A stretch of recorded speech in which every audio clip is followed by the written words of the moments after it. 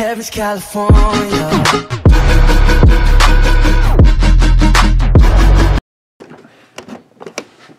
Hey guys, today I'm going to be reacting to another video by Wansee Entertainment. He's killing it recently, like I swear.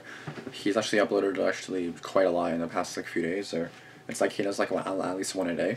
And this video is like pretty long, to like 5 minutes, so pretty long compared to for a video for him, right? So my ex-colleague tried to kill me, so that's great. That's terrific. Alright, let's go.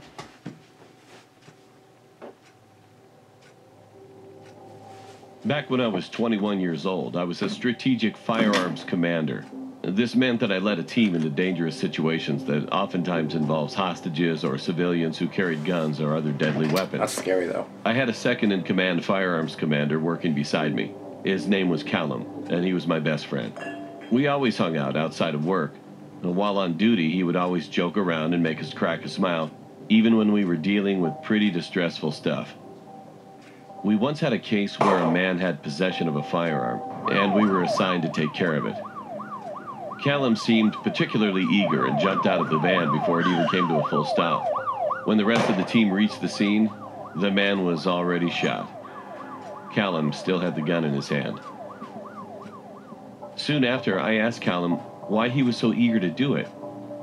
And then he said he had no specific reason. He was just excited. I believed him because he was my best friend.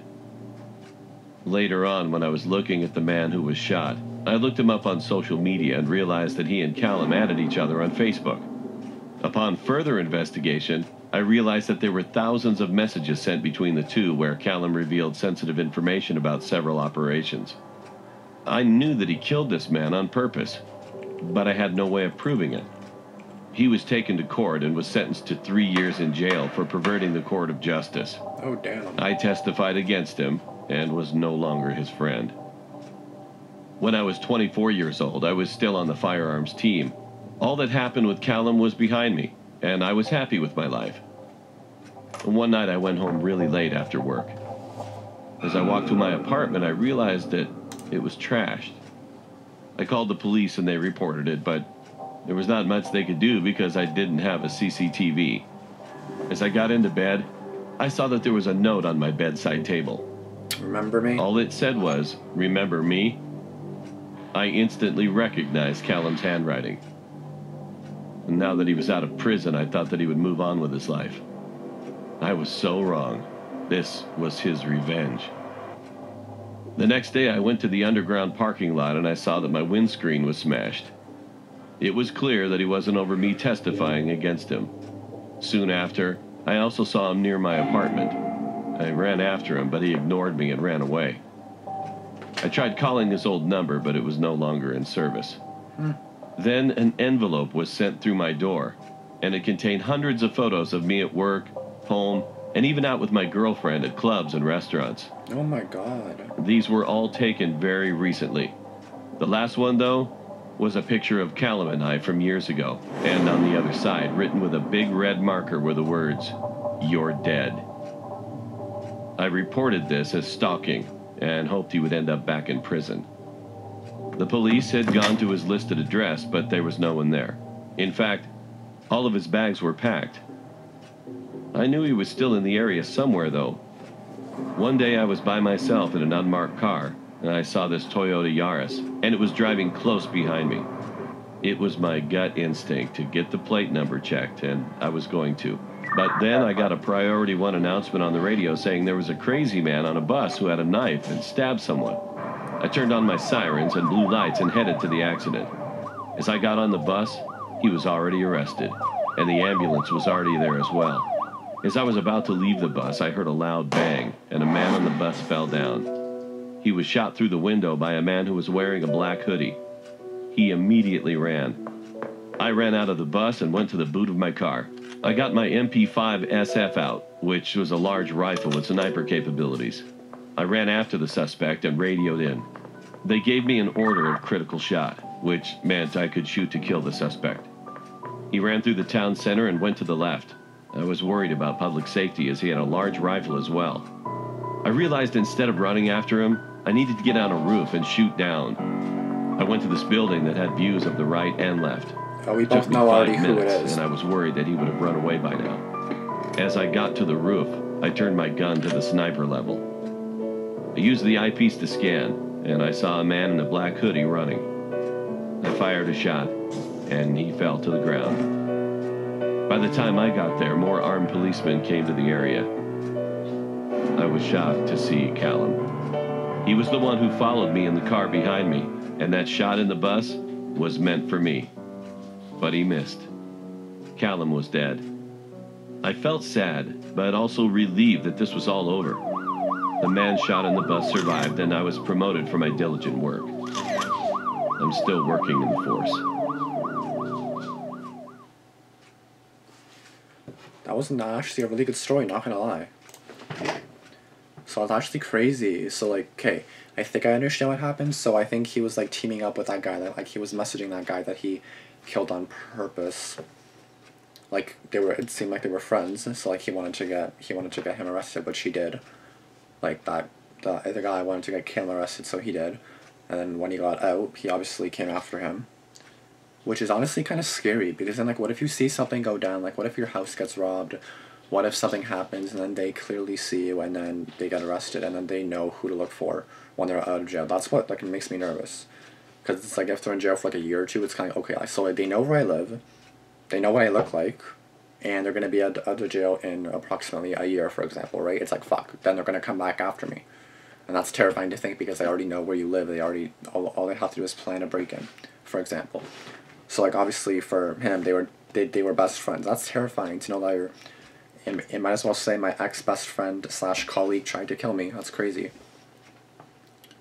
Like, best friends can turn to enemies real quick.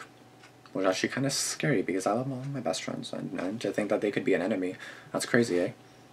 So like, in this story, I actually did kind of like feel bad for Caleb and the guy, because they were like, they were the best friends. Which kind of made me sad, thinking, oh, because like I have best friends, and like if that happened to me, then I'd be sad too. So, but I mean, if the guy was fucked up, then I guess. But I mean, I already knew who it was behind that car when he was driving. I already knew. And when he got into that bus and wanted to get that guy that was like stabbing people, I already knew that Caleb was the one that shot the shot. And it's so crazy to think that he missed the shot, and then the guy that he wanted to shoot ended up killing him.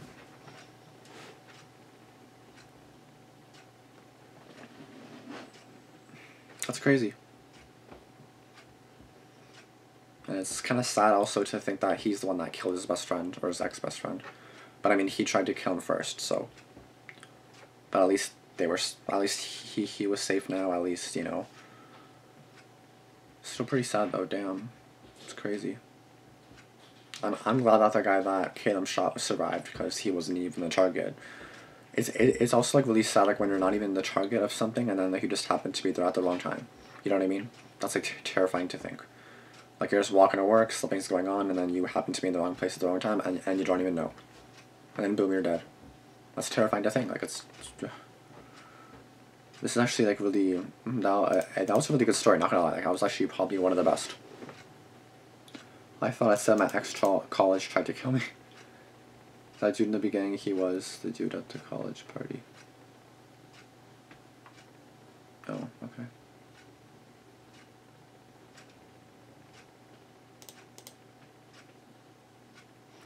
Yeah, like I don't. That was just a really good video, and I kind of want to watch it again. The next day, I went to. I really want to watch this again, so I'm probably gonna like watch my reaction to it all over again, because that was a good video for sure. So I hope you guys did like it, because I definitely did. Again, Wansee seems like he's on a roll, like uploading like pretty like a lot, you know what I mean? So he's doing really good with that.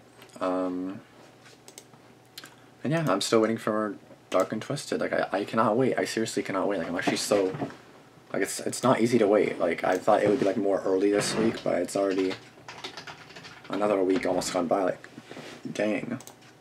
I'm trying to see if he has any like community posts separate or anything like that. Oh, a day ago.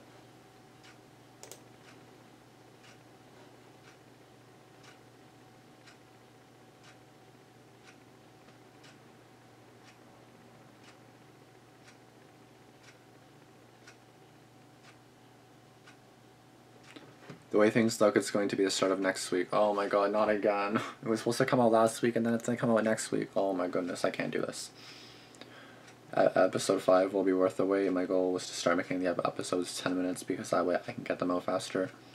But episode 5 looks to be running over my time limit, which I'm sure you guys are happy to hear. So if it's long, then I'm happy about that. Also, I'm working on my Stranger Things costume party part 2, which is also lit. Oh my gosh. So, looks like I'm going to be waiting for another few days, which sucks, but whatever, it is what it is. But yeah, anyway guys, thank you guys for watching this video. Be sure to like, comment, and subscribe.